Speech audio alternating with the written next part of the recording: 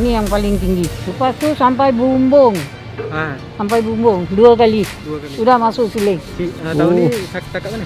Tu ada tanda kan. Ada berkait ni. Duduk sini sudah lebih kurang 30 tahun lah. 30 tahun. 92 kita masuk. Baru-baru kita masuk ni rumah banjir pula.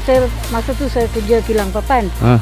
Sudah pergi kerja, adik saya panggil, air sudah masuk rumah. Saya mari dari kerja tengok sudah penuh.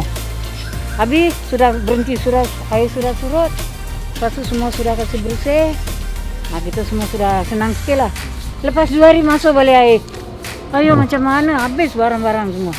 Sikit-sikit kita beli, pun habis juga barang semua. Apa nak buat?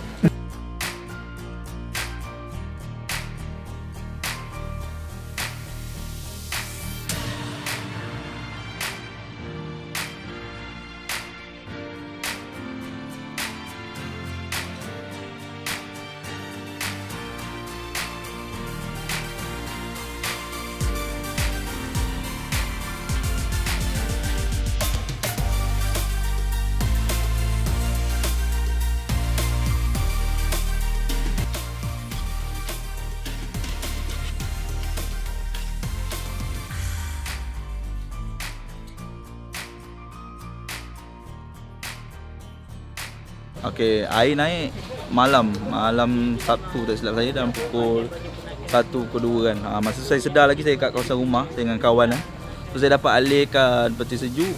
Barang-barang elektrik semua saya dapat alihkan lah. Cuma baju tu saya cuma tinggi-tinggi, tak sangka pula air boleh naik sampai ke atas tu kan.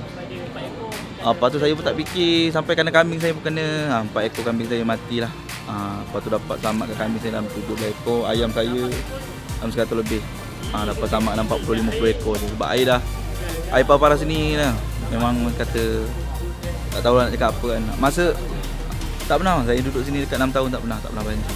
Bantuan hari ni alhamdulillah lah. Saya memang perlukan bantuan lah kan. Sebab pernah bantu rumah semua. Lepas tu fikir masa tu ni Usim memang membantu sangat lah. Alih-alih kan ni. Mudahkan lah urusan saya kan. Terima kasih Terima kasih sangat.